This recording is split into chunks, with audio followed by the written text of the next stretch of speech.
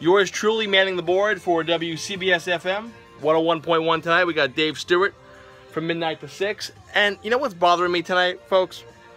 I'm here at CBS-FM, but something is just irking me. So, the iconic lights are not on. Look at this.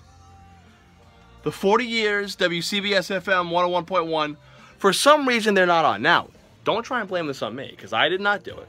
I did not press anything. I came in here, taking over for the legendary Joe Causey. Joe just walked out. And this was like this. So I have no clue what happened, but it's going to be weird for the next 6 hours, turning around and not seeing the big lights. What am I supposed to do?